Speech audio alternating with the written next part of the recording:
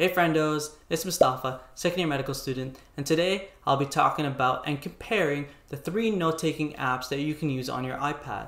Since school is starting up soon, a lot of people have been asking what kind of apps that they should use to take notes on their iPad. Since there's a couple out there, I'm going to compare the 3 best and the 3 most talked about: Goodnotes, Onenote, and Notability. I'm going to talk about the pros and cons of each, and you can decide for yourself which one is best for you. With that being said, let's roll the intro. Whoa. Before you go, don't forget to like the video and subscribe. Thank you guys. Back to the intro.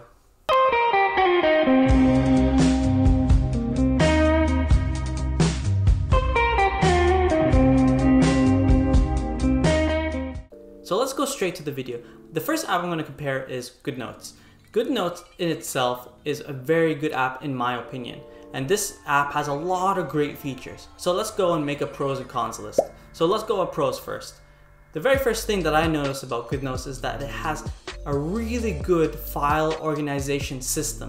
So for example, we have term 4 here. So the biggest thing about this app is that you can have folders in folders within folders. So for example, term 4 in medical school for me, you can see that I have week 1, and how I would organize it. Normally my classes would be week 1 to week 15. So for example, I would have multiple folders. Let's say for example, I'll create another one here. I can do week 1, week 2. I would have a bunch of them, and each week I would have DLAs, which is directed learning activities, small groups, and lectures. So you can see like how this can be very useful. You can have terms, you can have classes, you can have multiple classes, and then you can have different folders in each of those classes, and then within those classes you can have your organization of your lectures or essays or readings. So you can divide it in a way that you can be very well organized in this app. Another cool feature about this app is that you can, let's say for example, you're focusing on one part of school right now. So let's say for example, I'm in term 4, so I'm gonna favorite that folder, and then I'm gonna go and favorite week 1. So let's say for example, we're in week 1 right now, so I want to focus only on week 1 material, so I go favorite week 1. And let's say for example, I want to favorite the lectures, because right now I only want to cover the lectures. So now you can go to the bottom right corner and you can click favorites, and you will see those folders in your favorites. There's also the notebook feature, which is very cool because you can have different covers for it. And then there's a wide variety of pages that you can have. You can have different styled lined pages. You can have styles of planners. You can have weekly planners. You can have monthly planners. And you can even have music sheets within this app. So now we're going to look at notebook. So I'm going to click notebook. So what's the cool feature about this is that the notebook has a lot of variability and a variety of types of pages that you can add to these notebooks. So you can have blank, dotted, squared, paper, ruled narrow, ruled wide, written papers, Cornell, legal. You have a whole bunch of variety. And then let's say for example, you want to use a notebook as a planner. There's a wide variety of planner type of notebooks. So you can have accounting, monthly planners, you can have to-do lists, you can have weekly lists. And then they have feature for music, so you can do written music, so written sheet music. So when you make a notebook, you can also design the cover of your notebook, which is a really cool feature that you don't find in Notability or Onenote. When we move on to look at the features that we have with Goodnotes, you can see that with Goodnotes, you have a lot more variety in terms of different styles of pens, different styles of highlighting, where you can have it draw straight or you can have it not draw straight. You can have different styles of erasing, where you can do entire strokes or no strokes, which is found in all 3 apps. But you can also do a thing where you can do auto deselect, where you don't have to do the extra step between switching between the eraser and the pen. It would automatically do that. Once you erase, it would switch to the pen automatically, where you can start writing right away. When it comes to handwriting, you can also handwrite your notes and then highlight it with the lasso tool and then convert it into a text, which is an important feature that you can only really find with Goodnotes in the iPads unless you're gonna pay the extra money at Notability. With Notability, that's a hidden cost that I will talk about in a little bit. The fourth pro of the Goodnotes app is the thumbnail and bookmarking feature within the notebooks and lecture slides that you have. When you look at the thumbnail, you can see a preview of each slide that you have within that notebook or that specific lecture slide.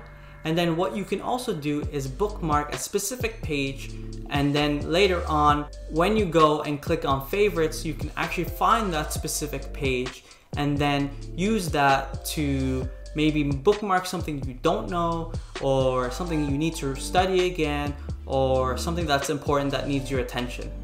Notability also has this feature, but is not as well organized as Goodnotes. The final feature that I will mention about Goodnotes is that you are able to do side-by-side notes. So you can open up two windows at the same time and have, let's say for example, a lecture on the left side and a notebook on the right side. And you can actually annotate and write on both those specifically. And that's a good feature when it comes down to writing your notes while going through a lecture, let's say for example during class or when you're at home. So now let's go to the cons. Goodnotes doesn't have an audio recording feature, whereas Onenote and Notability does. The app itself, when you look at the pen features, it may have a wide variety of features, but in terms of presets for colors and pen thickness, you only have a limited amount of 3, which is still better than Notability. But when it comes to Onenote, you have more space to make more presets, so that way you don't have to switch between colors and look for colors specifically. The final con, and probably one of the main ones, is that this app is not free. Goodnotes has a cost of $10.99 on the App Store US dollars. Let's move on to the next note-taking app, Notability. Notability specifically is a more simpler app with less features, and whatever that is extra has a hidden cost to it. So now let's go on to the pros of Notability. The first pro, and can also be a con depending on who you are, is the fact that the app is very simplistic. The file organization is not cluttered and it's not overwhelming. And when it comes to the note-taking features, you only have a set number of buttons, so that way you don't have to be clicking a bunch of buttons and you wouldn't be overwhelmed by everything. The second pro is the audio recording feature.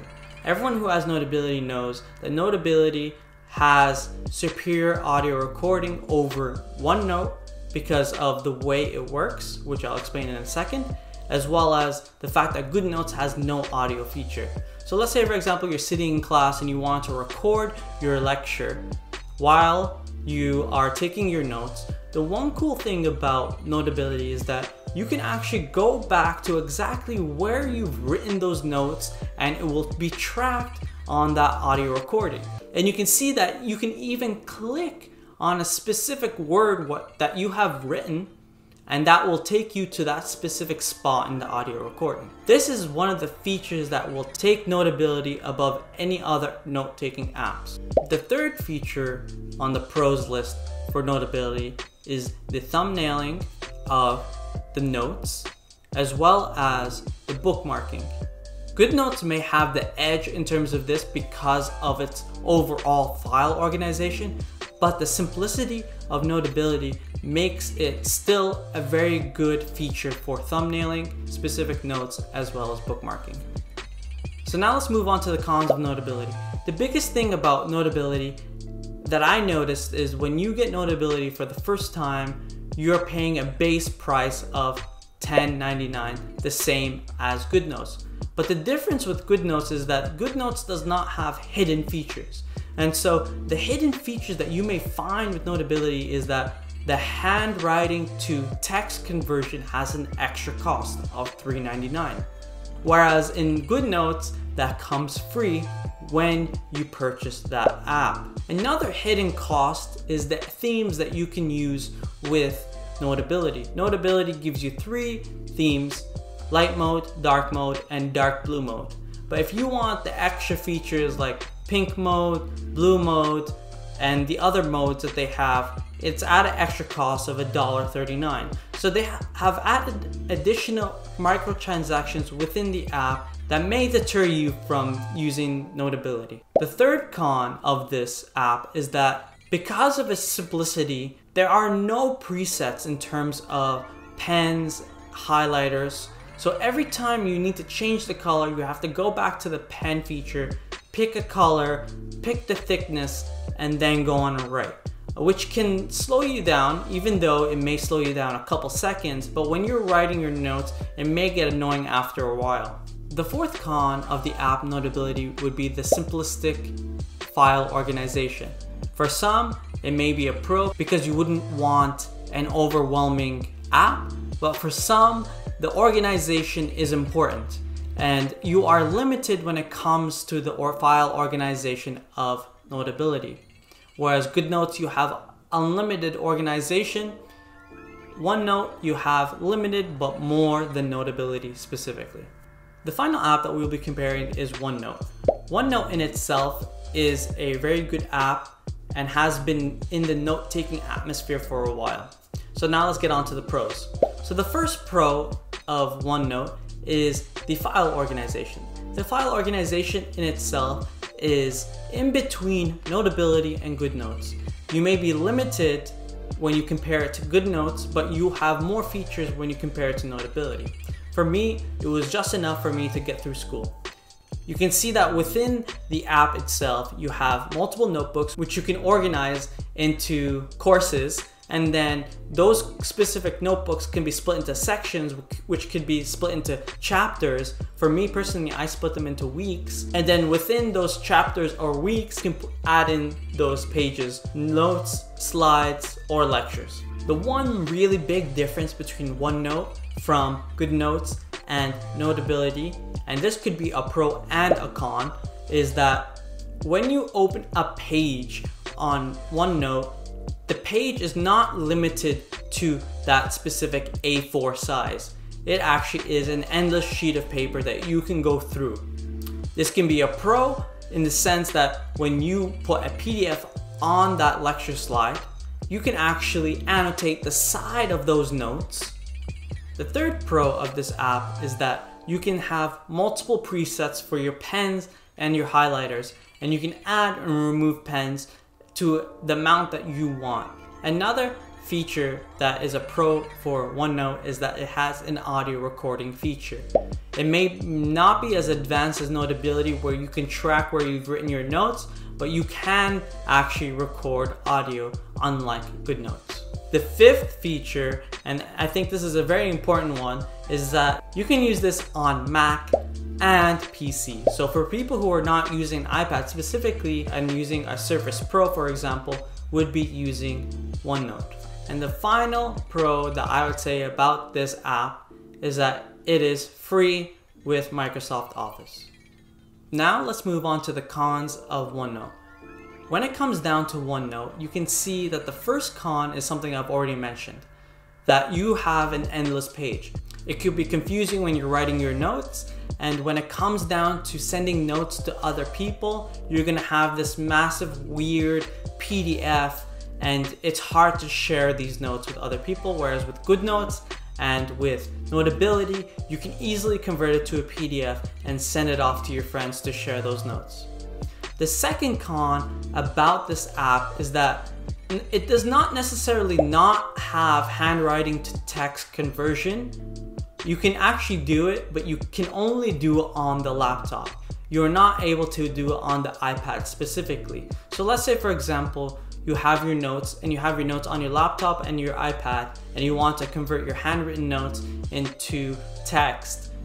The only way to do that is that you have to open up that specific notebook in your laptop and then convert it into text. Just to bring my thoughts all together to summarize this video, I would rank Goodnotes as first, OneNote as second, and Notability as third. And the reason for Notability being last is because of its simplistic organization and limited features, and whatever additional features it has additional costs for them. Goodnotes in itself has superior file organization, bookmarking, thumbnailing, and has more variety when it comes to pages and notebooks. OneNote comes second because the way I take my notes is I like to annotate my lecture slides on the side and not within them. It has relatively good file organization and generally has all the features that you would see within Goodnotes or Notability. I hope you enjoyed this video. I hope this video was helpful and helped you decide which app you may want to use for note-taking on your iPad or Surface Pro. I mean, you're limited to OneNote for Surface Pro, but I hope this was helpful, and if it was, feel free to like, comment, and subscribe. That YouTube algorithm will get this video out to more people and will help more people who need this video to show them what